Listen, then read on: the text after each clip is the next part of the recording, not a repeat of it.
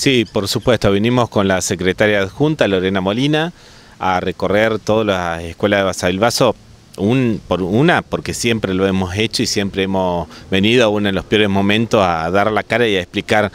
cuál es la perspectiva que vemos desde la conducción de la seccional Uruguay en el conflicto salarial, y otra porque estamos en un momento crucial del conflicto, en la cual nosotros tenemos que acercarnos a todas las escuelas del departamento para analizar junto con los docentes esta situación. Por supuesto, estamos en un momento donde hay mucho enojo entre la docencia primero por la actitud del gobernador Urribarri, que dilató los tiempos para presentar una propuesta, y que cuando presenta una propuesta es una propuesta muy baja,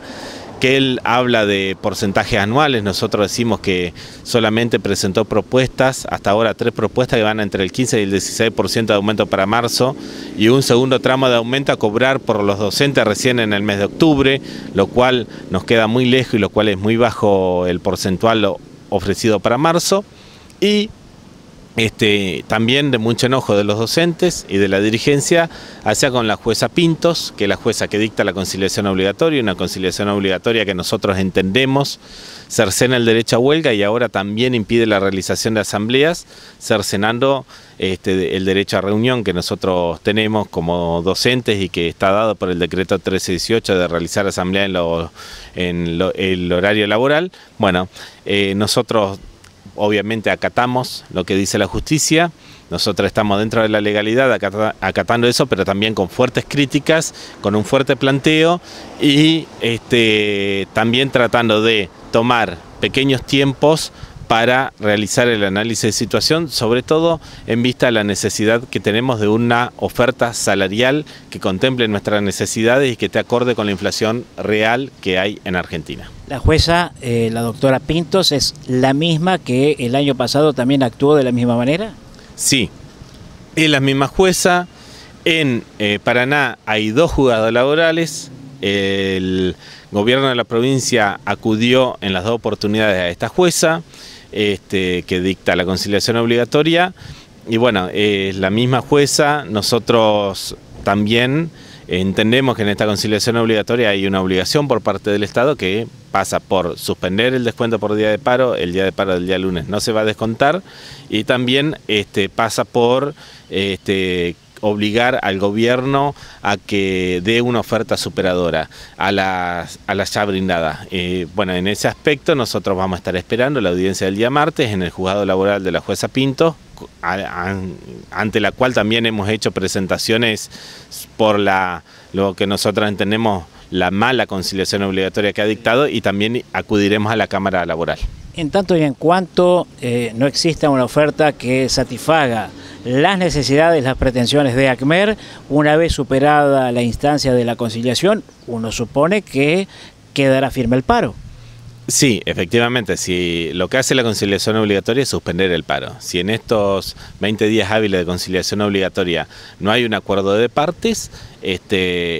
ni inmediatamente terminada la conciliación obligatoria se ejecutan los 4 días de paro restantes, y nosotros lo que tenemos claro y lo que hemos transmitido al gobierno es que para llegar a un acuerdo de partes se necesita un aumento salarial que sea de alrededor del 25% en marzo, y que si hay un segundo tramo, ese segundo tramo sea para junio, y que contemple la totalidad de trabajadores activos y jubilados, porque en la propuesta salarial que entregó ayer el gobierno hay un segundo tramo recién a cobrar en octubre, el tramo de marzo es muy bajo, es de solo el 16%, e incluye dentro de la propuesta salarial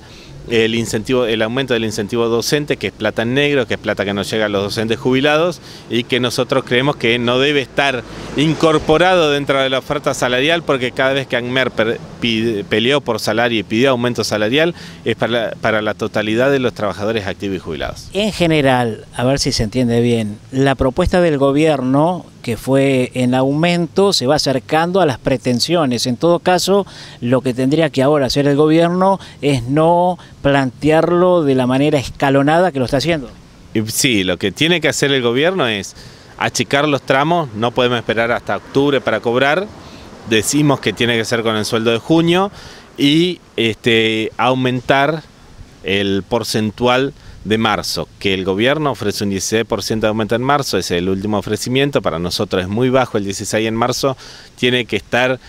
cercano al 25%, alrededor del 25% en marzo para que el aumento sea visible. Nosotros históricamente la docencia ha conseguido los mayores aumentos al momento del inicio de las actividades, o sea con el sueldo del mes de marzo, y bueno, y este año no tiene por qué ser la excepción, sobre todo si tenemos en cuenta la inflación del año pasado, en el cual tuvimos deterioro salarial, pérdida de valor adquisitivo de nuestro salario, y también lo que se proyecta para este año, en el cual nosotros no podemos darnos el lujo de no recuperar parte de lo que perdimos el año pasado o todo lo que perdimos el año pasado, y además nosotros decimos otra cosa, y para que la sociedad lo entienda bien, Provincia de Buenos Aires, por ejemplo, ha tenido una oferta que está en sintonía con lo que nosotros venimos demandando. Y provincias como Santa Fe o Córdoba han tenido ofrecimientos, algunos aceptados, otros no, que están cercanos a lo que nosotros estamos demandando, y con la salvedad de que Santa Fe y Córdoba parte de salarios más altos. Por lo tanto, nosotros decimos, Entre Ríos, para ir tendiendo la equiparación salarial, debe tener aumentos porcentuales mayores que el resto de las provincias de la región centro, y ese es nuestro objetivo, y estamos aspirando a lograrlos, sea en esta conciliación obligatoria o sea luego de la conciliación obligatoria con la ejecución de los días de paro. Muy bien, muchas gracias y estamos en contacto. Bueno, muchas gracias a ustedes, y bueno, el pedido a los docentes de Basavilbaso de que estén atentos a las informaciones que emanen del gremio, del sindicato. Sabemos que estamos en un momento difícil, en un momento crucial, pero sabemos que en unidad vamos a poder superarlo.